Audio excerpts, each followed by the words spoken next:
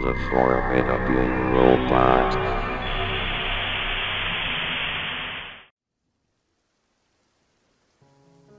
If you are familiar with NASCAR, the American Stock Car Racing Organization, that has maintained a stranglehold on the race Sunday by Monday genre of motorsports, then you'll probably know about the accompanying Xfinity series. In basic terms, it is a minor league system similar to baseball's, where a team will sign young talent to a contract and delegate them to drive a car in said series. It is a spectator sport in of itself, with races being broadcast to and taking up the lower tier spots in a network's schedule. It thus may surprise some that a minor league is not a new concept. From the late 80s to the mid-90s, NASCAR ran the Sportsman Series, using almost exactly the same philosophy as the later Xfinity Series, except it got much less attention. Even further back in time, we have the mouthful that was the NASCAR Grand National East Series. Again, same concept but with a rather unique twist. Races would exclusively be held on the East Coast, a region where NASCAR had not fully broken into yet, and still really hasn't to this day. There are only two tracks worth mentioning that have any real stake in NASCAR's history: New Hampshire Motor Speedway and Watkins Glen. The latter track is especially important here.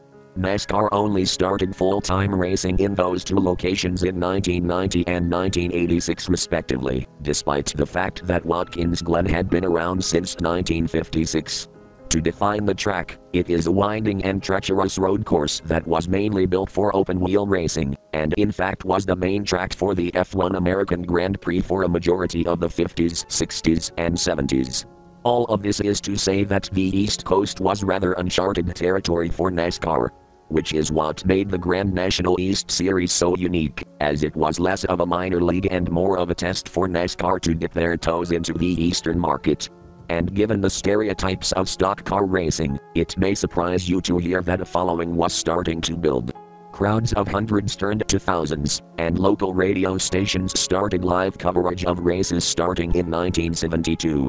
By the end of the 1973 season, it had become such a success that the higher-ups at NASCAR were beginning to explore new possibilities to break further into the Eastern audience. New tracks were proposed, and deals were starting to be made with local television stations to broadcast races to their respective regions.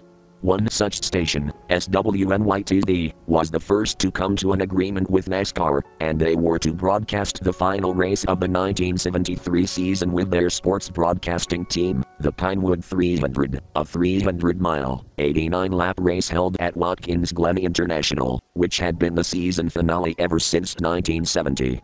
The station was to send two camera crews and their two sportscasters in James Reeves and Bill Dory, two young guns looking to break into the larger sports media, and given the momentum NASCAR was starting to gain, they jumped on the opportunity to cover the race. On race day, it was a quiet, chilly day following a couple spurts of sprinkling rain.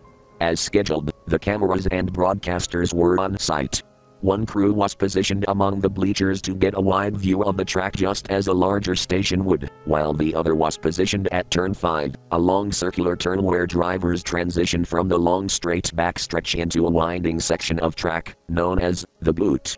Reeves and Dory are in the broadcast booth, and as such, are given a wide view of the track.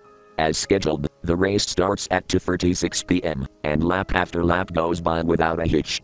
A crowd of nearly 8,000 watched as souped-up pony cars whirred around the track, with a majority of the laps being led by veteran Tiny Lund, usual journeyman Norm Donaldson, and a rookie named David Goodwin. There had been crashes and wrecks, just like any race held at the Glen, but none that ended up in anyone getting seriously hurt. The worst that happened was a driver named Johnny Garfield getting a concussion after rolling his car once or twice in lap 36, going at a relatively low 70 miles per hour. At lap 82, however, something happened. Goodwin, the rookie mentioned before, had lost control of his car going into turn 5, at around the same place the second camera crew was set up. He had been in second behind Lund, with both quite a sizable distance ahead of everyone else, following a caution where they both had been the only ones to not pit, before turning too late and sending his car spinning side over side. Eyewitnesses count anywhere from 10 to 25 revolutions, and crashing into the retaining wall and catch fence. His fuel tank had ruptured, and as his car came to a standstill with the driver's door facing up, something sparked and ignited the leaking gasoline, sending the totaled car into an inferno. Incredibly, Goodwin was able to clamber out of the car and get away from the wreck. Unfortunately, the only way to run was into the racetrack, and as Goodwin had taken a couple of steps into the road, the car of Norm Donaldson struck him as it was starting to turn. Keep in mind, the camera had been on Goodwin this whole time, as they had gotten away from the fire, and according to eyewitnesses who saw the broadcast live, the camera feed was focused on Goodwin running away from the wreck as Donaldson's car struck him. Descriptions vary, but most seem to agree that the scene was gruesome. Some swore they saw eyeballs fly out of Goodwin's head, others believe they saw his helmet get knocked off with such force that it partially tore off his scalp, recalling a spray of blood as the helmet left.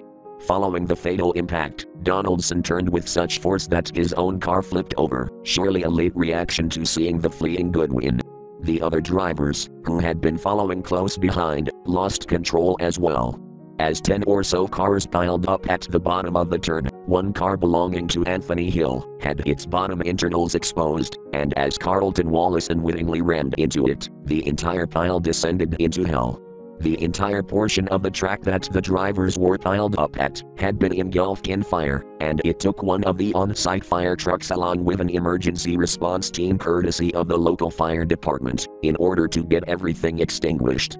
The final death toll included Goodwin, Hill, Wallace, and 8 other drivers caught in the fire. Donaldson barely survived with severe burns. He resides in his hometown of Greensboro, North Carolina, and refuses to speak of the incident. Needless to say, officials at the track called the race off. The leader at the time of the wreck, Tiny Lund, was declared the winner of the race and the season cup, but it was small news compared to what had happened. NASCAR had soured in the mouths of those who had witnessed the race, seen it on the broadcast, or just heard about it through word of mouth. In order to prevent circulation of the disaster, NASCAR covertly bought out SWNYTD, immediately seized the recording of the race, and dissolved the company, unceremoniously ending the careers of the camera crews, James Reeves, and Bill Dorey. It is presumed to still reside in NASCAR's vault to this day, and is considered to be lost media. In around 2019 in nearby Catooya, someone discovered a recorded transcript of the race broadcast, containing the announcer's reactions to Goodwin's death and all hell breaking loose. The following is the said transcript, along with rough estimates of what is happening on the track, in order to fill in the blanks.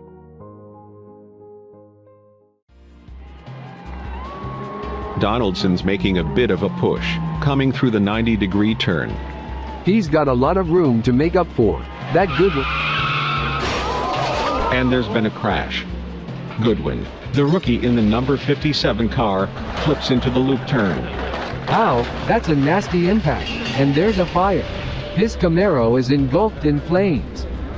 He's running out from the wreck. By the looks of things, he's fine.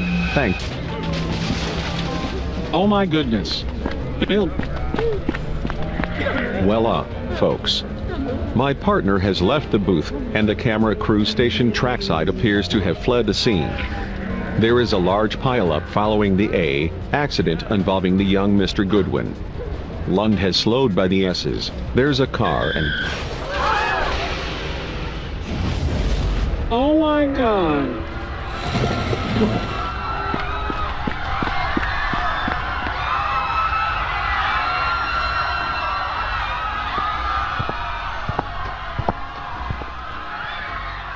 I am sorry folks, but this race has ended.